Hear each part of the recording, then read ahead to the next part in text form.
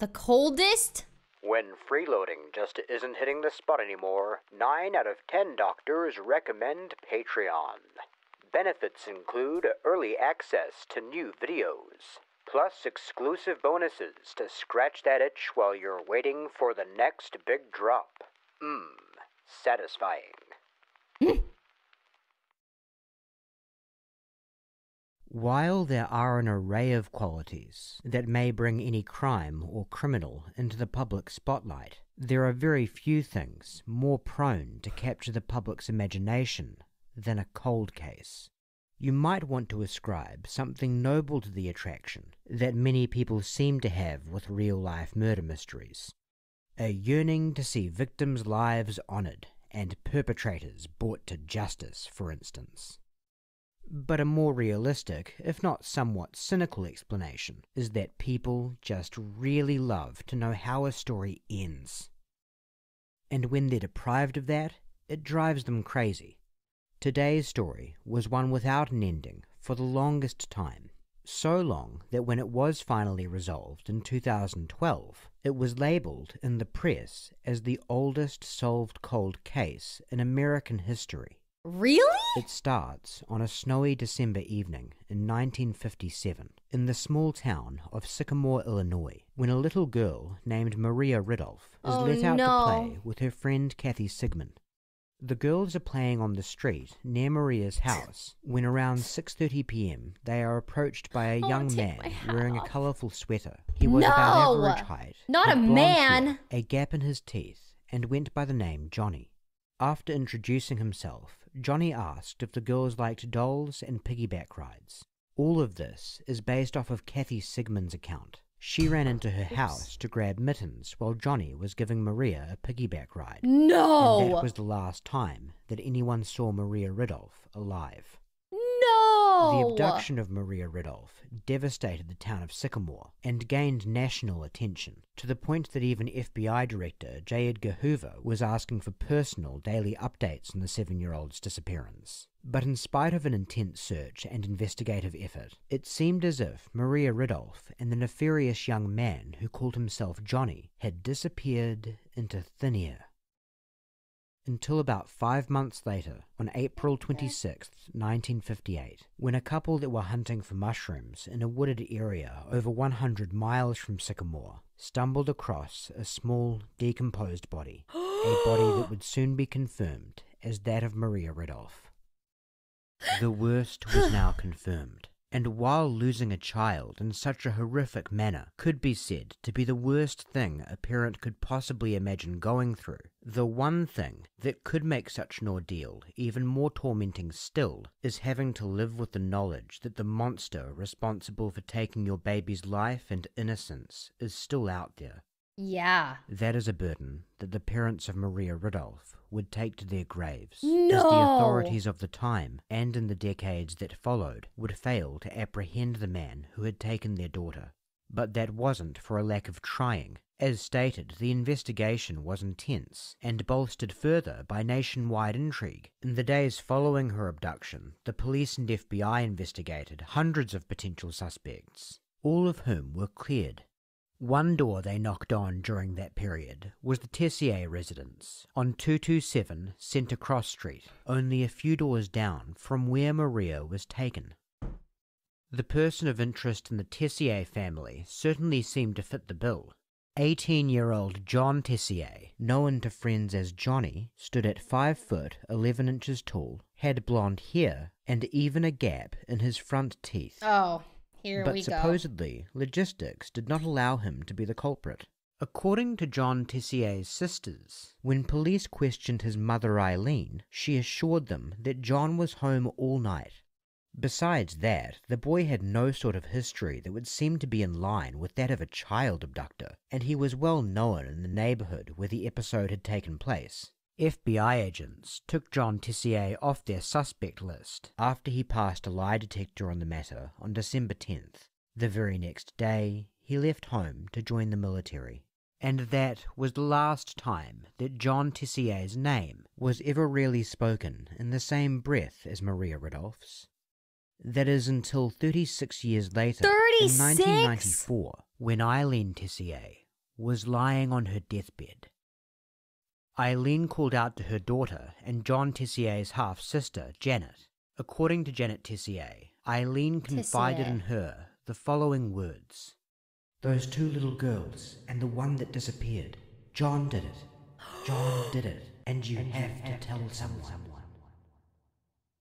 And Janet did tell someone, yet it would still be a long time before the case was actually reopened. In the years that followed, Janet Tessier made numerous attempts to bring her mother's words to the attention of someone that might have the power to do something, but every time she was dismissed. This was in spite of the fact that she had more to offer than just the words of an elderly woman days from death's door.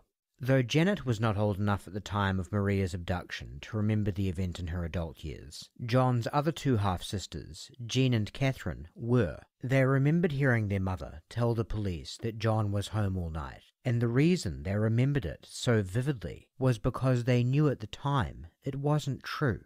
Truth be told, they had never been able to shake a suspicion that John was responsible, and their mother's dying words confirmed what had nagged at them for all those years. But when Janet contacted Sycamore police several times over a number of years by her account, the answer was always the same. John Tessier had been investigated and cleared at the time. The alleged words of a dying woman were not enough to bring charges, and the 36-year-old memories of her two daughters didn't do much to improve things. The Ridolf case remained as cold as could be. So cold. But finally, on September 11th of 2008, Janet Tessier sent an email to Illinois State Police, and for whatever reason, this time, something about what she was saying resonated with someone on the receiving end. That person was State Police Commander Tony Rapaz. He decided there was enough to her story to put two-star investigators, Larry Cott and Brian Hanley, on the case. And they uncovered quite a bit about John Tessier's past to suggest that this well could be a strong lead after all. First of all, he fit the bill of a child abductor much more clearly than when authorities first glanced at him when he was only 18 years old. His sister Jean alleged that he had molested her and other girls in the neighborhood when she was growing up. And Jean Tessier was not the only person investigators spoke to that could attest to John having sexual interest in young girls, including those in his own family. When they spoke to one of his ex-wives, Denise Trexler, she told them that she had discovered a naked photo of his 12-year-old daughter from another marriage taped to the bottom of a drawer in their house. The girl's name was Christine Marie Tessier.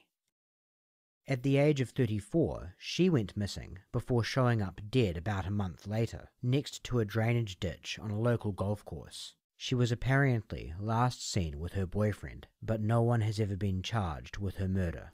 What? Investigators also came across a woman named Pamela Long, who had a particularly striking story to tell, given the circumstances of Maria's disappearance. Pamela grew up in the same neighborhood, and when she was around Maria's age, an older boy offered her a piggyback ride, which she accepted.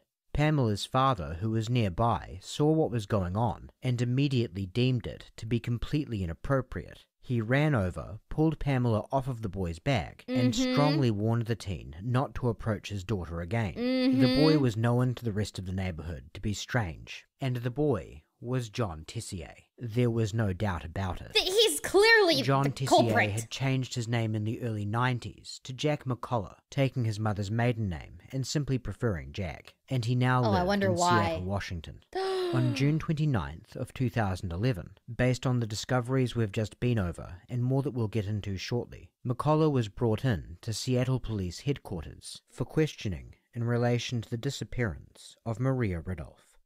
We've not been formally introduced. I'm Dave Zaleski. Dave, nice to meet you. Nice to meet you. Brian. Oh, here we go. I'm an investigator, and Brian's with pedophile. Illinois State Police. And with who? Illinois State Police. Really? Yeah. And He got away with it for so a long. long time ago, back 50 years ago. 50 years. A young girl was abducted. I called that in. I called the FBI about that. Huh? Back in December 3rd, 1957. Maria. Maria, exactly. Yes. And we've been going through and doing some new interviewing and new investigations regarding that. Yeah, I'd be glad to help with that. And Background information. And you've been divorced 3 times? You're investigating the child, right? You're not investigating me. Right. This is a personal history form. All right. We fill this out for everybody. All right. Our command wants us. Yeah. Yeah. hmm I just do what I'm told. Yeah. You know. You know why I said you weren't from here? why is that? You got a tan. Oh, yeah. And there's a joke. What do you call somebody in Seattle with a tan? Stranger. One interesting quality of Jack McCullough's interrogation is that he will veer back and forth between completely cooperative and hostile or borderline hostile repeatedly. For what it's worth, he was brought into the room in cuffs, so he is likely not in two minds about whether or not he is under suspicion. If you cannot afford a lawyer, one will be appointed to you free of cost before questioning if you wish.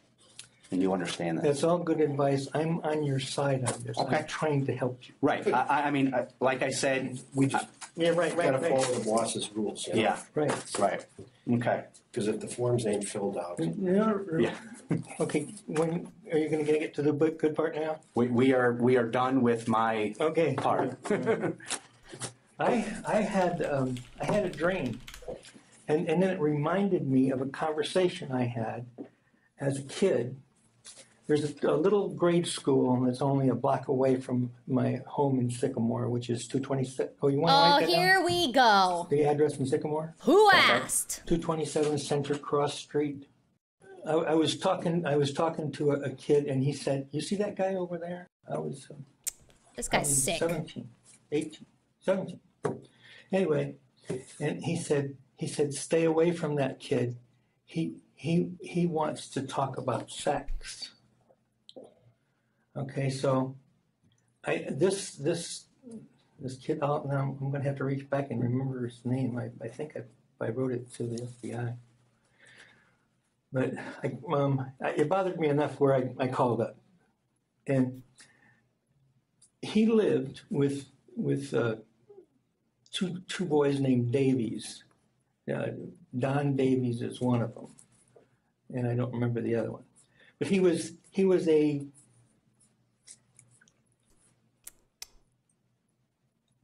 a kid they allowed to stay with them.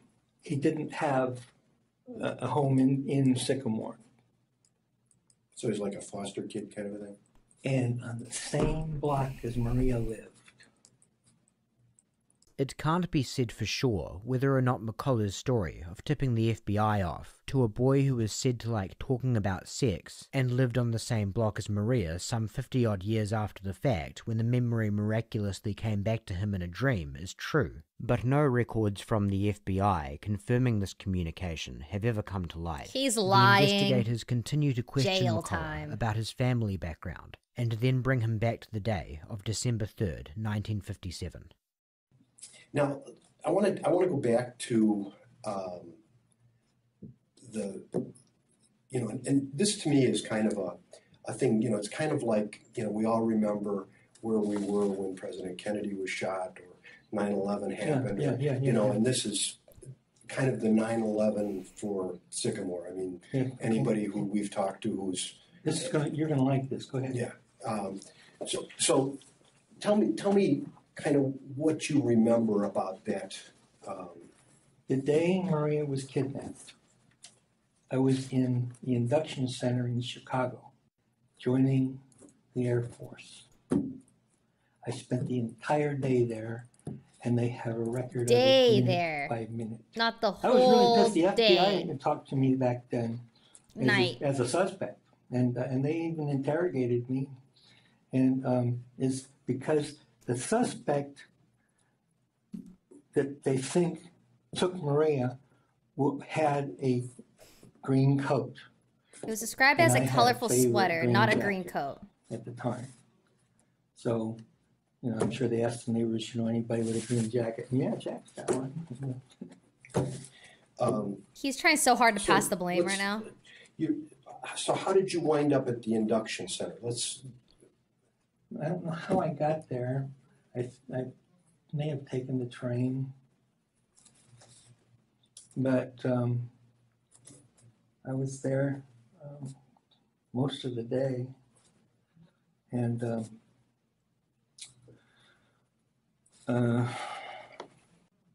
You had yeah, you can check 50 with the years FBI, 'cause to come up with they an gave me a lie alibi. detector test. And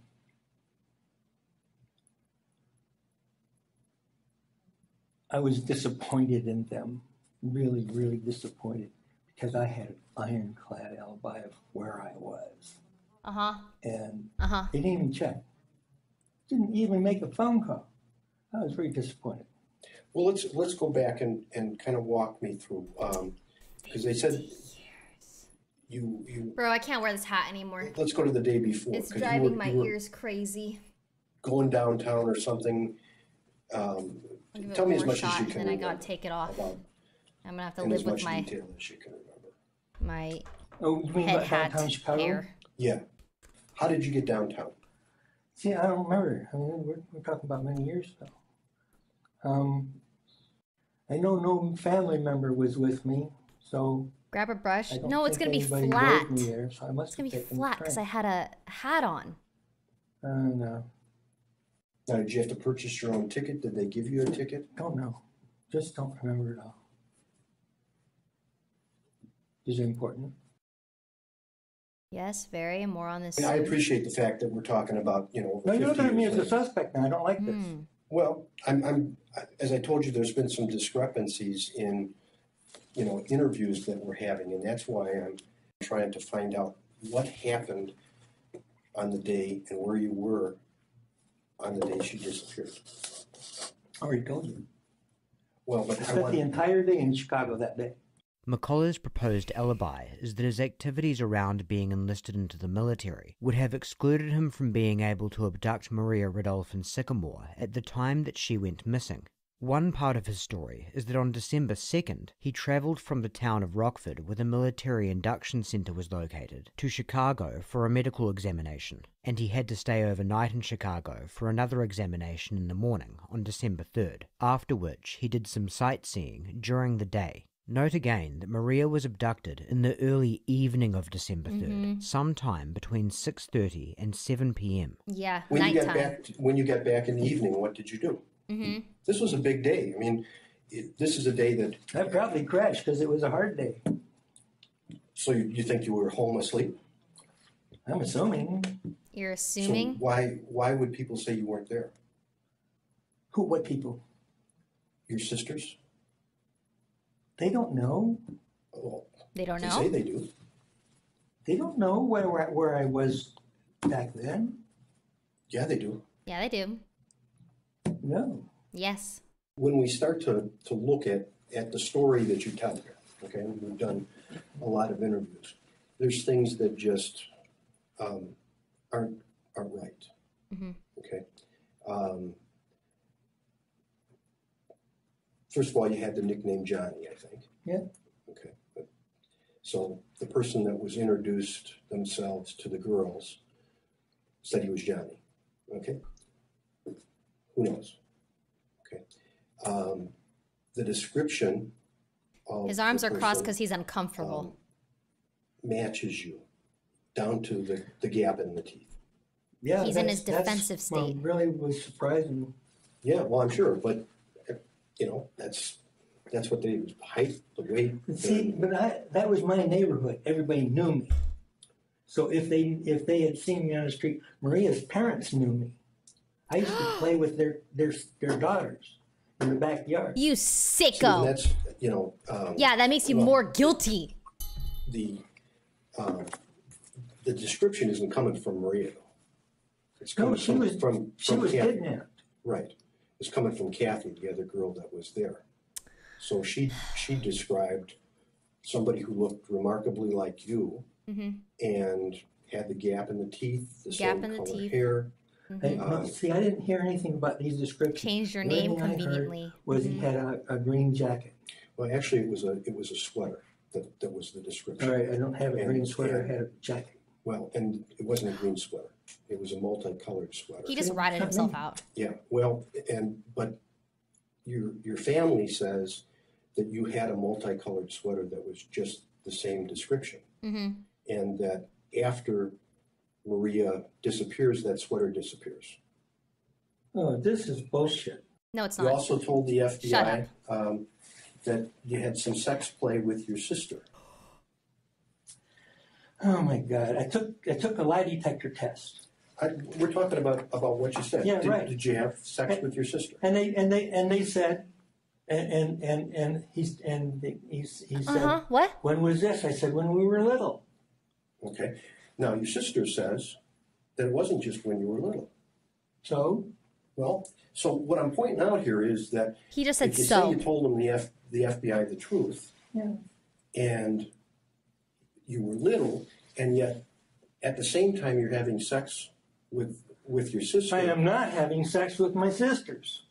The indignation Plural. McCullough suddenly displays at the suggestion he had sex with his stepsisters speaks to how warped his conception of the parameters of normal behaviour seems to be. In this exchange, it appears as if McCullough is trying to qualify that he only engaged in some sort of limited sex play with his siblings, as opposed to full intercourse, and that it only happened when he was also very young, which given the age gap doesn't actually do much if anything to make the idea any less disturbing.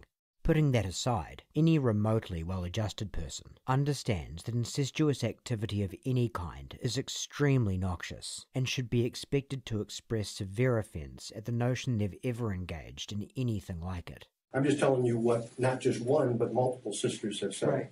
Okay.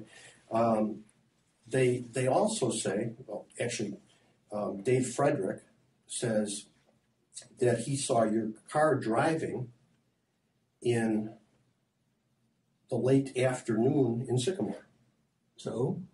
A good rule of thumb to keep in mind with Jack McCullough is that whenever he says the word so, it is almost certainly in response to a damning piece of information. The significance of McCullough's car being spotted driving through the neighbourhood at a time he claims he couldn't have been there is self-explanatory, and it's highly doubtful he's as oblivious to this as he's letting on. Yeah, I can't believe he's answering with so. To Janet and Mary, that you killed her, Maria. This is a lie. This is a lie. My mother loved me to death. I know she did. And she was crying when the FBI wanted to talk to me. I have no doubt, because she also told them some lies to the FBI. My mother doesn't lie. Well, Okay, who said why is he ombre help? and the girls sat right there and said he couldn't. It does look like he has poor blood circulation or something, because he is like right up top and like pale on the bottom. And your mother didn't tell the FBI the truth. Now, she may have been protecting you, but I have protecting me by saying I murdered a girl. I think that's what she was thinking that you did here, and I think No, this is bullshit. It's all bullshit. My mother wouldn't say that. your mother did say that. She didn't. She The other did. problem is that you're given a ticket by the military to go downtown. Right? Sure. Okay. So it doesn't make any sense not to take the ticket. Yeah. Right. Yeah. The problem is that the ticket didn't get used. This is a key piece of discovery that helped investigators unravel McCullough's alibi. When combing through his past, they interviewed a woman named Jan Edwards, who McCullough was dating at the time of Maria Ridolf's disappearance. They asked Edwards to rifle through any and all mementos she had from the time, just in case something of use materialized. One thing she had in her possession was an old high school photo of John Tessier in a cardboard frame. Concealed within that frame was this train ticket. It is a one-way ticket from Rockford to Chicago. No and what way. caught the attention of investigators is that it was not punched. The reason this is so significant is that if John Tessier did not need a train to travel from Rockford to Chicago, then he must have had access to a different mode of transportation, i.e. his car.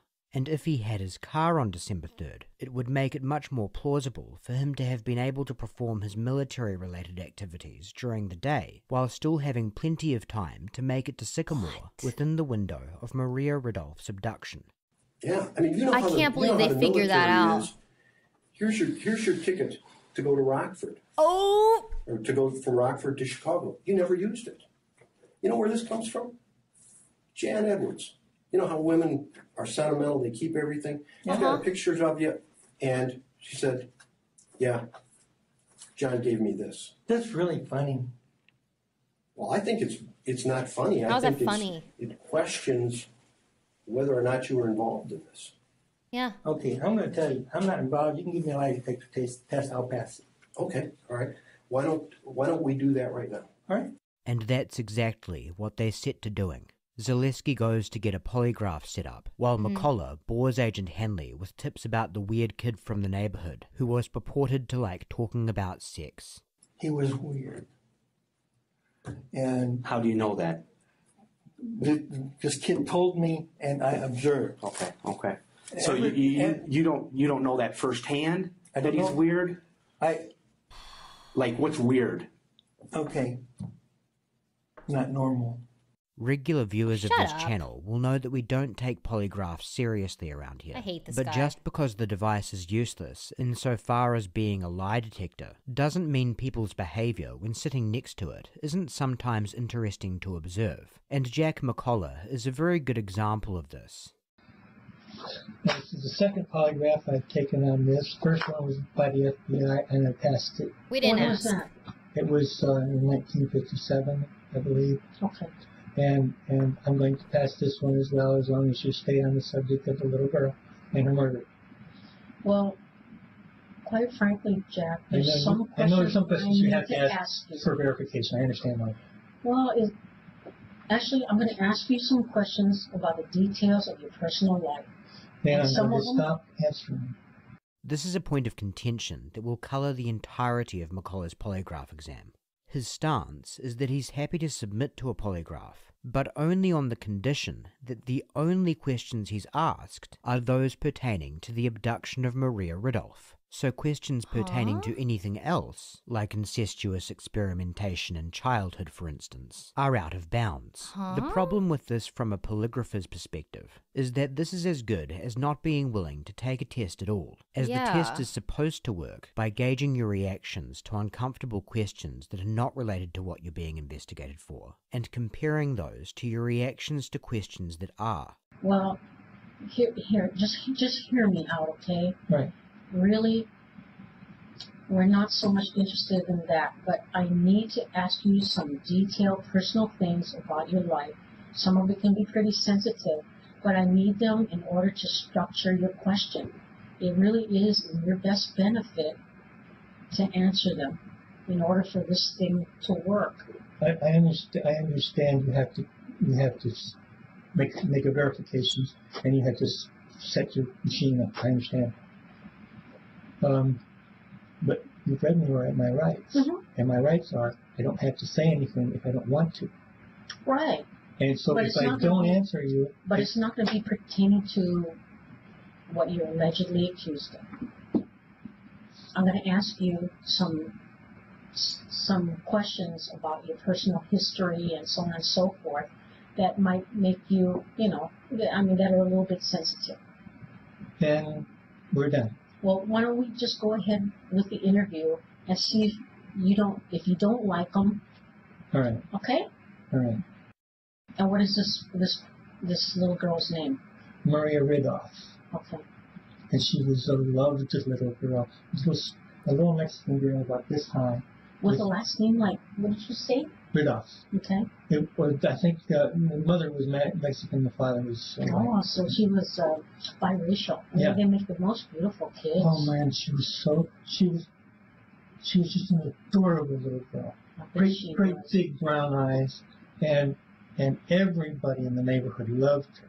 The polygraph technician, Irene Lau, would later say that whenever McCullough talked about Maria, he exhibited a degree of affection that seemed off, and this was a specific moment she cited. It's not abnormal to remark about a child being adorable, but when McCullough talks about Maria's big brown eyes, the body language he exhibits is reminiscent of someone going into some kind of trance-like state. God, So basically, that's horrifying. you're telling me that you have absolutely no knowledge of this. It's like he went Absolutely. to look through a camera. You have no knowledge about Maria's abduction. I have no knowledge of her abduction other than what I was told. You did not stop and talk and play with Maria. Oh no! She was a child. Or Kathy. No. Well, so what? No. You know, and kids play with other kids. Yeah. I was 17 years old. She was just talking. How old were you when you lost your virginity? I was 20. 20? Wow. Yep. Who with? With Why was an she older shocked? woman down in South Carolina after I joined the Air Force. Have He's you ever lying. had sex with a male? I haven't had sex with a male. Have you had sexual contact with a male? We're done with that. So that's a yes. I take that as a But yes. you want. We're done. With that particular question. Yes. Okay. Why? Yeah, why? I mean, you're really sensitive What's it about got to do with the little girl? I'm trying to ask questions to help structure your test. It has no bearing on crimes, this, that, or the other thing. I'm trying to help you as best I can. You're not helping me. You ever been arrested before? No.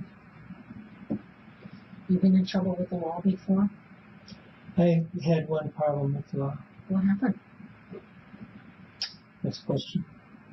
Oh, come on. You can tell me. I'm glad you're my friend. You think I'm going to tell these guys? Yes. Why would I do that? There's no bearing on this case. Very good, then move on. Come on. I need to be able to structure your You test. don't need to do this. Next question. Have you committed any crimes that you haven't been caught for? No. Then we shouldn't have any problems with the other question, Yeah. right? Yeah. Yeah, he's annoying. I hate him. He's Next so question. annoying. So you don't want to answer that question, even though it's the same as the It other. doesn't matter. I have a right to not answer questions. I'm not answering that question. We're trying to solve a murder. That's right, we are. Yes, we are. I'm not asking you these questions for love. If you tell me yes or no and tell me truthfully, I won't go any farther than that. Can you answer truthfully, yes or no, you've never committed a crime that you haven't been caught before? Correct. Yes or no? Yes or no what? What's the Have question? you ever committed a crime that you haven't been caught for? No. If I haven't committed a crime, I haven't been caught. I have never committed a crime. I haven't been caught. Yes or no? I answered the question. What an That's how I'm gonna ask idiot! it. You cannot answer it like that. It's going to be yes or no. I can't. What is a yes or no answer? Yes what? What does yes mean? This is clearly a yes, means So you're right? saying yes, you have committed No. a crime. I said, what does yes mean? I'm asking the question. Hold on. Because McCullough makes it clear he will not engage with control questions, in addition to being reticent to providing straight yes or no answers that the polygraph requires, it's quite clear that whatever chart his exam yields will be even more useless than a standard polygraph test, if such a thing is even possible. Regardless, Agent Lau eventually attempts to conduct an exam in earnest. Is your correct name Jack McCullough? It is. Yes or no? Only, please. Yes. Okay. Do you intend to answer all of my questions truthfully? Well, I intend to answer questions truthfully. Maybe not all. I need a yes or no. Yes or no, bitch. God, I can't stand these So you people. are not going to answer all my questions truthfully. Remember my rights again. And why do you want to take a test? If you ask a question I don't want to answer, you're not going to get an answer. But just hear me out. Just listen to the questions first, okay, before you start objecting. Okay? Do you intend to answer all of my questions truthfully? Okay? Yes or no? Yeah. Okay. Were you born in Belfast? Yes. Are you hoping I will make a mistake on this test? No. What is 3 plus 3 minus 2? 4. Okay, don't say just give me one word response, okay? Have you taken any drugs, alcohol? Let me finish reading the question. Okay? All right. Have you taken any drugs, alcohol, or medication you haven't told me about? No. Are you planning to try to manipulate this test? No. Have you researched any information about polygraph before coming here today? No. Now, this set of test questions, I'm only going to ask you once, okay? But I won't go by nearly as fast as I just read it, because after every question, I'm going to wait for a certain amount of time to elapse to chart your reactions. Regarding whether or not you killed Maria on December 3rd, 1957, do you intend to answer truthfully each question about that? Absolutely. Yes or no? Yes. Yes or no? Jesus. Did you kill Maria? No. Let me finish reading the question. All right, so. Did you kill Maria on December 3rd, 1957? And when I say kill Maria, that includes everything that went into this thing. I love Maria. I would not kill her. The abduction, the sexual assault, He said he loved the taking her away This is disgusting. from that area, discarding her body. Go ahead. I'm good for it. That's what it covers. Yeah, yeah. Okay? You understand that? Finally. Okay. So I'll ask you again, did you kill Maria on December 3rd, 1957? No. With all the things that it entails? Correct. Abducting her, dumping her body, sexually assaulting her, killing her? No. Okay. On December 3rd, 1957, did you kill Maria? No. During the first 30 years of your life, do you remember ever having sexual contact with your sisters?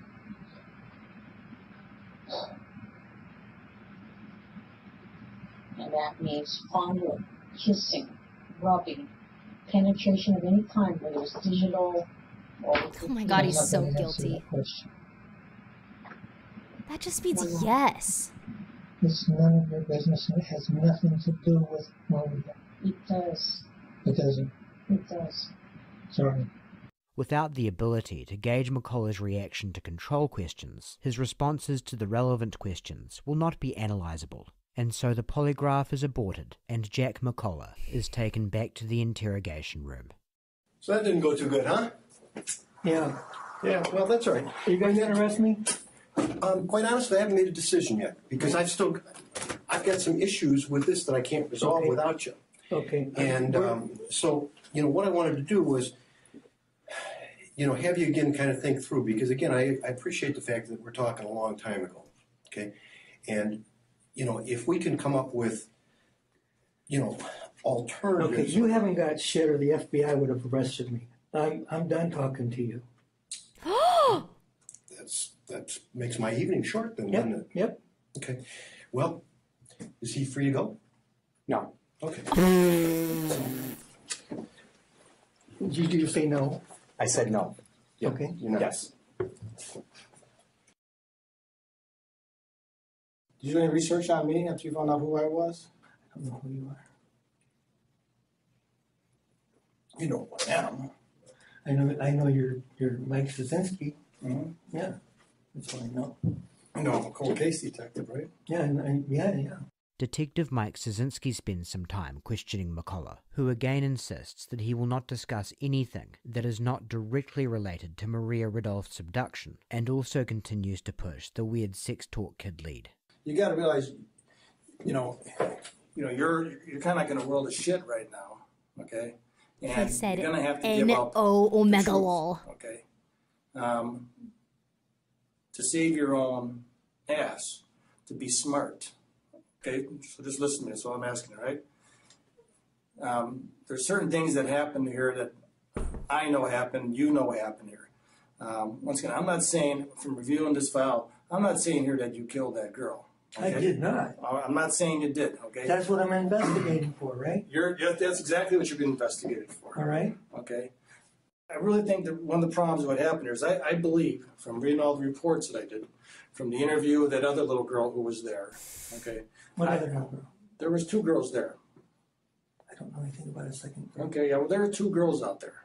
There were 2 girls out there, and they were playing out there when I believe that you came up there. What? Now listen to me, and then you're going to ask me the questions. And once again, I'm not saying that you killed anybody. You understand me? Oh, man. Okay. So, anyway, yeah, there was another girl there also. And that you probably did. Maybe I'll refresh your memory. Was she kidnapped too? No. Shut she up. wasn't. How old is she? She was the same age. They were best friends. Oh, really? Yeah, best friends. Okay. And she's still alive today. And actually, I think you met the 2 detectives that were here. Actually, another detective. Yeah. They interviewed her. Yeah. Okay. And once again, I'm saying this is where I believe that you're hiding something. Okay. And I'll tell you why I think you're hiding something. I'm going to tell you you're wrong right now. Okay, well, you better hear what I say first before you say I'm wrong, okay? What I believe kind of happened here is I believe that you did go out there. And that's fine. Just let me, then you can answer some questions. That these two girls were out there. And they knew that the guy, and they knew as Johnny. And Johnny said, and he was very nice to the girl. He knew Maria, and he offered them a piggyback ride. And I believe that what happened is that that person was you. And oh my God! And they did give you a piggyback ride, but I didn't say. But that girl didn't say you killed her. You understand that? McCullough again argues he has a rock-solid alibi, and Szynski continues to probe for specifics that can be offered, as well as trying to get McCullough to engage in further discussion of his relationship with his family. Your mom, who's deceased now. Yeah. Okay. You're real tight with her. Oh, absolutely. Okay. Like you were from once again. I called my mom every month of my life. I loved my mom to death, and my mom was brilliant. When she died, my dad was asked, "How many people do you think are going to come to the funeral?" And Dad says, "Oh, maybe 30 to 40." She gave birth to 350 people. him. Imagine having a kid, no, I was in the service. And it turns out to be this guy. For your mom's funeral? Were you in Vietnam then? I don't remember where I was. Because Eileen Tessier passed in 1994, it's safe to say that McCullough was not stationed in Vietnam.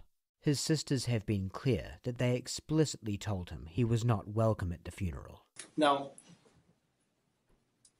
I told you there was two little girls there. One girl got killed, and the other little girl. She said the person who came there, who said his name was Johnny, who lived nearby, and gave him a piggyback ride. They said he was very nice, and they said he was one of these guys here, and her name's, and she signed her name on the bottom of that photograph. Can you picture anybody out here that you know in this photograph? I don't know any of these guys, and I don't think any of these guys are from Sycamore. The photo third from the left is the man that Kathy Sigmund positively identified as Johnny. It is John Tessier. Oh. Jack McCullough has just claimed to not be able to recognize a photo of himself. But he's pretending not to know any of them. I'll just look at every picture and turn it over to just definitely start with one and just look at it and just.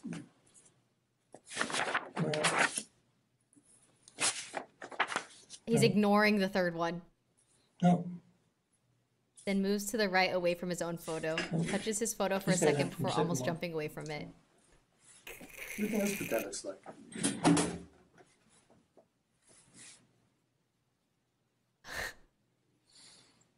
Hello? Dude! Oh my God! There's no way!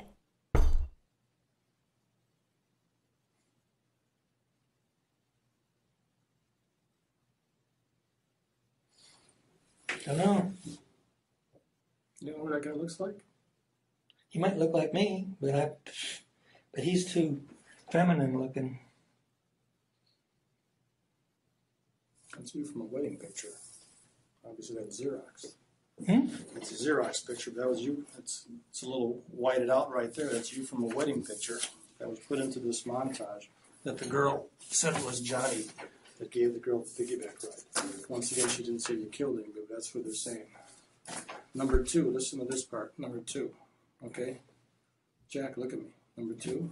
Oh, okay? Jesus, chill. You know why this other case got other information we received? This is all documented, this other information that we received. Know who said that, know who told us that you did this? Someone who I think is from all the information I read, was a very smart person, a very intelligent person, and someone who had lived with a bunch of guilt for a long time before she passed away. Yeah, you're going to say my mom, that's bullshit. Well, why do you say it's bullshit?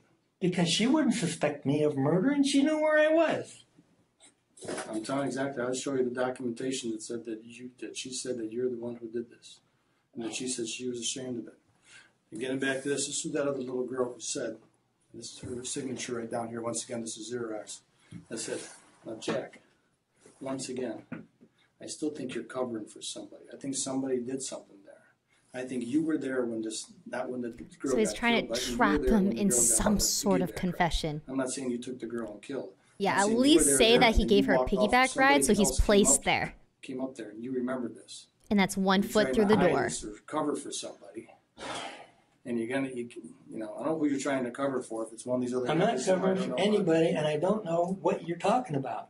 Whatever else you might want to say about Jack McCullough, he is not a stupid man, and he never comes close to embracing the alternative question Detective Szynski attempts to put in front of him, of being responsible for Maria Ridolf's piggyback ride, but not her abduction and murder.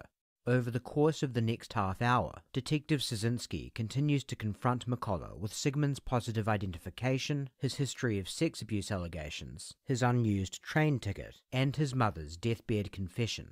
But this mounting pile of circumstantial evidence will not prove to be enough for him to relent and offer a confession. It was, however, plenty for the judge that ultimately presided over his trial. On September 14th, 2012, 55 years after Maria's life was taken, Jack McCullough was convicted of the crime.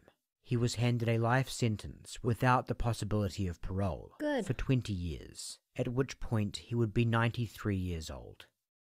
It must have been somewhat of a bittersweet moment for the living members of Maria's family and the Tessier sisters as they stood on the courthouse steps. Yeah, the fact that he got to get away from it for so long. The man who had tormented their minds for so long was finally being held accountable. But on the other, nothing could take back the evil things he had done, or the fact that he had gotten away with it for so long. All the same, even though his being brought to justice was long overdue, Jack McCullough's case does have a silver lining to it. A message to any victim who ever feels like giving up hope, or monster who thinks they've well and truly run out the clock. Justice doesn't have an expiry date. And even if it feels like 1 million people have turned their back on you, that doesn't mean the next one will. Whenever you make that next phone call, or send off that next email, you never know who will be on the other end of it. It may just be that one person who will finally set things right. Wow. Wow. Wait, there's more? There's just one problem. What? Jack McCullough was totally innocent. Now bear in mind, people are seldom found innocent, as opposed to not guilty. Usually, acquittals come down to a judge or jury, determining there is an insufficient level of proof to justify conviction, but you can't necessarily take that as a proclamation the person on trial did not commit the crime. This is not the case with Jack McCullough. Jack McCullough positively did not murder Maria Ridolf. He couldn't have, just like he said in his interrogation. Why that is boils down to 2 facts. 1. John Tessier placed a collect call from a post office in Rockford to Sycamore at 6:57 p.m. on December 3rd.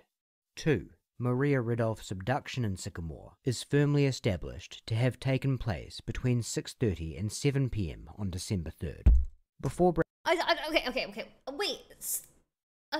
Placed a collect call from a post office in Rockford to Sycamore at 6:57 p.m. Maria Rudolph's abduction in Sycamore is firmly established to have taken place between 6:30. So he was in Rockford at 6:57 p.m. when she was taken between 6:30 and 7 p.m. in Sycamore. Breaking down why these facts categorically rule John Tessier out, let's establish why they are facts, not just well-founded opinions. When the FBI initially investigated John Tessier, he mentioned the collect call when giving his alibi. The FBI did their due diligence in following up on this, and the resulting paperwork of that investigation is publicly available to this day. They spoke to the general manager of the Sycamore Ogle Telephone Company, who was able to confirm that a collect call was in fact placed by a John S. Tessier to the home of Ralph E. Tessier in Sycamore at 6:57 p.m., and the call was placed from the phone number 2-9297. That level of detail might seem a bit excessive, but you'll get why we're making note of it in a moment. Before that though, a bit of an explainer on the time frame of Maria's abduction, because there is some contention around this, even though, as you'll hopefully agree very soon, there really shouldn't be. The FBI established Maria's abduction as taking place between 6:45 and 7 p.m. That time frame was based off of multiple accounts from neighbours, as well as Maria's own family, most importantly, her father Michael. Now granted, memory is malleable, especially in the midst of crisis, but not all memories are equal, and you can be a lot more confident in the time someone places a recent memory if they are basing that time off of a connection to something specific. Maria's brother, mother, and father all told the FBI that she came into the house to get her doll after 6:30. Her father Michael said he wasn't able to place the exact time because he was preoccupied by a television show he was watching, the Western series Cheyenne, which aired at 6:30. When Larry Cott was reinvestigating the case, he knew the FBI timeline, coupled with John Tessier's phone call, was a big problem, an insurmountable one in fact. We can see this in the way he bent over backward to create a new timeline that could place Maria's abduction significantly earlier than 6:30, let alone 6:45. What Cott essentially did was write off all eyewitness accounts that placed Maria's abduction in the time frame the FBI established as wrong, and then combed through interviews to find anyone who could be read as placing it earlier. One account he found was from an oil delivery man named Tom Brady, who by his estimation saw the girls playing when he was making a delivery around 6:15 p.m. Cott cross-referenced this with a bus driver who drove past the corner where the girls were playing at about 6:30 p.m. and claimed to have not seen them.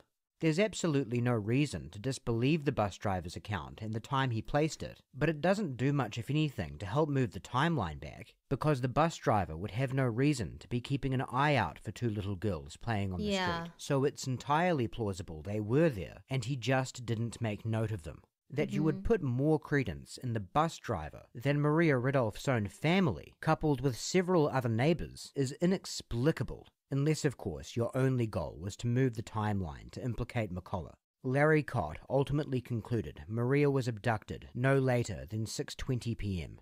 He also reasoned, just because McCullough could prove he placed a call from Rockford at 6:57 p.m. didn't mean molested he could his prove sisters. from where within Rockford the call was He's still a placed. disgusting If person. he abducted Maria Ridolf on the street corner in Sycamore at 6:20 p.m., or even a little earlier, and placed the call from the outskirts of town in Rockford, he would have even more of a window to make the commute. This is another illustration of how much tunnel vision Larry Cott was operating under. Remember, it wasn't established as being merely a phone booth somewhere in Rockford. The manager at the phone company confirmed it as being from a specific number, 2-9297, and that specific number can be traced to the area in Rockford that John Tessier claimed he placed the call from at the time. With all of this in mind, let's take a look at the sort of commute we're talking about, and you should quickly get an idea of why investigators were trying to buy every minute they could to make this work. Here is a Google Maps route from the corner Maria was taken from to the outskirts of Rockford. So we're actually going with Larry Cott's hypothesis to start with, even though it's not credible. Now bear in mind, this is far from a precise picture of what the situation would have been in 1957, but all the differences you need to factor in add time to Tessier's best-case scenario commute. The roads were different. He would have been driving in snowy conditions and using a car from the 50s. But going with this modern projection that doesn't take any of those factors into account, Google's quickest route is still a 31-minute drive covering 24 miles. So even if you allow that Maria was taken at 6:20 p.m., which there really is no reason to, and that John Tessier placed the call from the outskirts of town, which he didn't, and you don't take any of the variables we just mentioned into account, which you absolutely should, still, even then, the only way John Tessier's alibi doesn't still cover him in Larry Cott's scenario is that perhaps his abducting Maria Ridolf would not literally break the laws of time and space. He would have less than 10 minutes to spare from the time he ran off with Maria to arriving at the phone booth. A feat that, while maybe not literally impossible, is so far-fetched that it should be discounted by any reasonable person. Then when you place Maria Ridolf's abduction where it actually was, and you put John Tessier in the actual area we know he was when he made that phone call, you still don't even need to take the roads, conditions, and car into account before you find the scenario. First of all, Ms. Alright, you stole this from Hassan. And I'm pretty sure Hassan stole this from is it Bose? So, okay, listen. I heard you're the content stealing king. So, you know, I don't think you really have a right to say that I stole this from you. Is going that extra mile and breaking the laws of time and space. Guilty! There is simply no way it could have happened. No, So it could have now be happened. Send him to jail. How did He's Jack still a McCullough molester. get convicted? Not Ms., this guy. The FBI files were ruled inadmissible. Yeah, ain't that a hoot? Kind of hard defending yourself when the key piece of evidence exonerating you is off the table. As you would imagine, there was an appeals process, and it resulted in the vacating of McCullough's conviction on April 15th of 2016, once the FBI files were taken into account. And a little less than a year after that, he was issued a certificate of innocence, categorically clearing his name in the eyes of the law. I mean, this would also explain why he was telling the truth during the lie detector test. I think he was acting super weird because he didn't want to confess anything about molesting his sisters. That's why he was being super, super weird about it. But he did want to answer all the questions in relation to the girl that was murdered. So maybe So, he could still rot, sorry though. for essentially lying to you for over 45 minutes. I enjoyed it. But it wasn't was a done good to time. waste your time. You It didn't was waste to my time. illustrate a point that's always worth keeping in mind whenever you open a newspaper or turn on the television.